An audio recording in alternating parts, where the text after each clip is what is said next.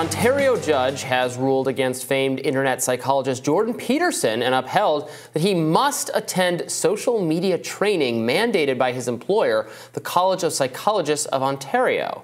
Now, according to reporting in CBC News, the college ordered Peterson to undergo a coaching program on professionalism in public statements after receiving multiple complaints regarding his online rhetoric about women, gay people, and transgender people, and other political subjects. Meanwhile, new reporting into the identity of the man accused of shooting and killing a California store owner over her pride flag reveals 27-year-old Travis Ikaguchi frequently made anti-gay social media postings.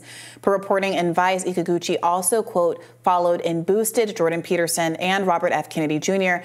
and the, quote, right-wing satirical website, The Babylon Bee. All right. Do you want to get into the Jordan Peterson part of this first? Sure. Yeah, look, I find this very concerning. Obviously, Canada is a place without a First Amendment, so his provocative political statements don't have the same degree of protection as they do here. Well, wait a minute. This is a professional organization, right, and talking about how he can operate in an employment context.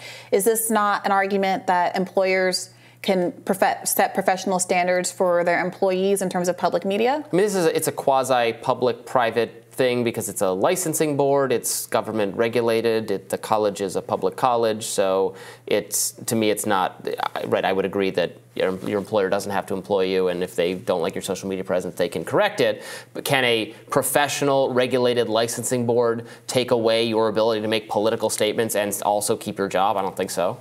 Yes, they can. I don't think it should. Wait, they can and they do all the time. Yeah. People get disbarred for all kinds of reasons all the time. Right. People shouldn't be disbarred for saying, for expressing viewpoints that clash with the liberal establishment would be. Well, that's a lot of yada, yada, yada hand waving away what he's actually said.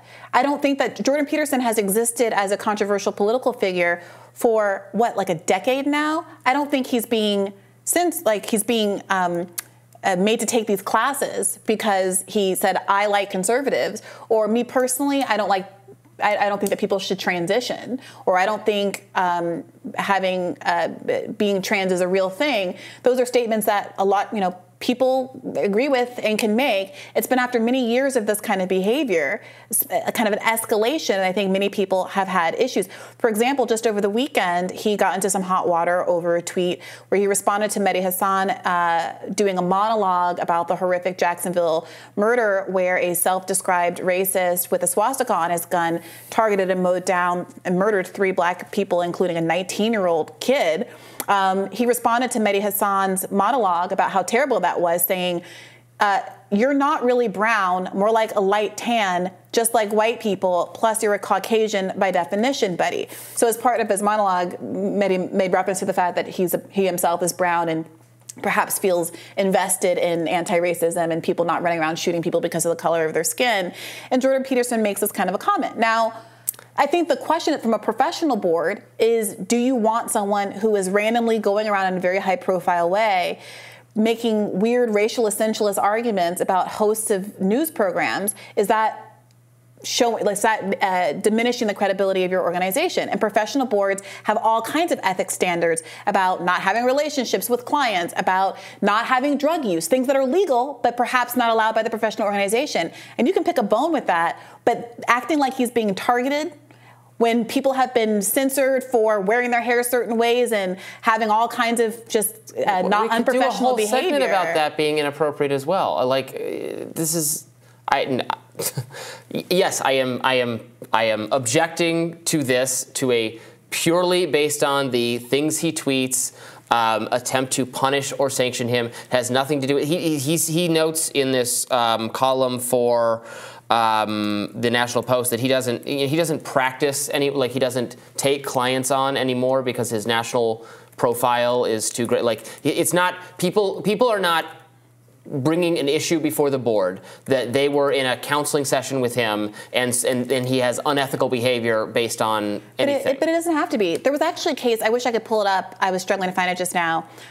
There was a psychologist here in the United States who took to Twitter and was weighing in on some of these kind of pop culture Twitter viral moments. I think it had to do with the relationship dispute between people.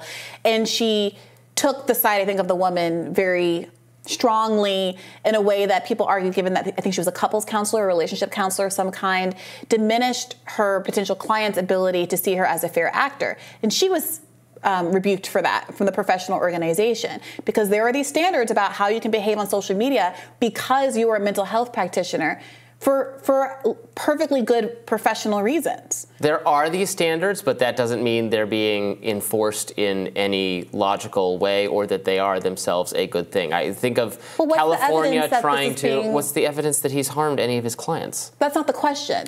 That should be the question. No. The argument here is that he is being targeted. So you have to provide evidence of targeting, and not that this is... They're making him submit to social media re-education training. But who else has done that? What other cases exist? How does this distinguish him from everybody else who's been censored this year? Maybe those cases are BS too. That doesn't mean this is... Maybe, but like, you guys, you gotta make an argument. You can't just say... The argument is that he should not be subjected to this. Okay, then you're arguing against the existence of professional guidelines in the psychiatric practices in Canada. That's insane. I'm sorry, that's not a real thing. I can sit here all day and say, well, I prefer that my job didn't have any dress code. I prefer a lot of things. I prefer that I have a 4-day week. I prefer a lot of things that aren't the requirements of a job. And maybe I should advocate for those. I very much support a 4-day work week and think that people should be advocating and unionizing and trying to get changes to those things.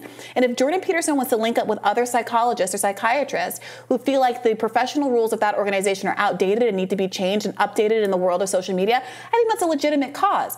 But if people are going to make the case that the right is being attacked and targeted in this way, which might be true, they have to make the case and show how he is being treated differently or unfairly under guidelines that broadly apply. I'm not saying he's being treated differently. I'm saying he should not be subjected to this for merely tweeting his views, in the same way that California tried to have that law to again, not criminalized, because you would just be stripped as your post as a doctor for, sharing medical misinformation, and this bill was a disaster, and even like the ACLU spoke out against it, even though it would just be in the context of, the licensing board association type thing, but of course that is a, strictly regulated government quasi-public entity that does that. It was a bad bill, and it was opposed by the ACLU on free speech grounds. That's similarly how I feel about this. Yeah.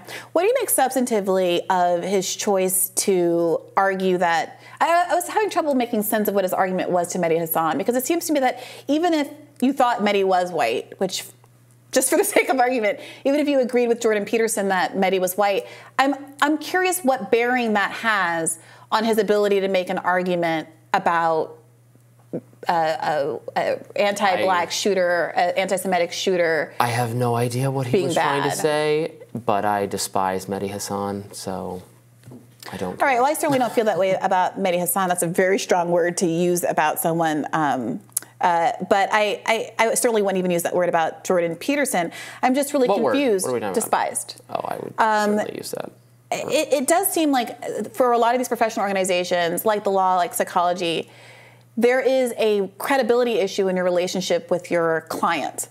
And there are risks in being too open about your personal beliefs, not because it's like bad to have certain personal beliefs, but whatever your beliefs are one way or the other, it could affect your therapeutic relationship. Mm-hmm. And that's why there is this usually a clinically accepted line between what the therapist reveals about themselves and their lives and what you obviously bring to the table in therapy.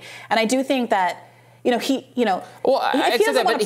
accept that, because he said he stopped seeing clients for exactly that reason. Right, but that's the thing. Like, well, if you stop seeing clients, then why the need to hold on to your license if you're not maintaining the professional obligations of someone that has the license and uses the license for clinical treatment should have. I have not kept up my bar license because I don't care. I never want to be a lawyer again, and so you can't get me on any of these. But he seems to have some attachment to it. He says he worked hard. What do they say you have on professional social media presence? I haven't paid a dues in a million years. I'm not in the organization. It would be BS, though. Right, but it doesn't matter to me. I'm not. Well, I don't have any investment in an organization I'm not a part of having thoughts and feelings about my behavior. They have no actual power. It's a professional organization, and the power only exists if you want to take advantage of the resources that you get from being in the organization. And it seems like Jordan Peterson wants to have it both ways. If you want to belong to a professional organization, sometimes there are rules. If you want to join the golf club, you got to wear slacks and whatever the dress code is. But it's not just an informal club that has no government structure or it's a professional organization. Right. It's a licensing organization, and there's requirements for a license. Is it okay? Well, next thing you know, it's going to be a free speech violation that they won't let me be a lawyer if I don't pass the bar. It's just a club. Right, the club requires closed-toed shoes. No, that's not a free speech violation. I don't care about that. Fine. All right.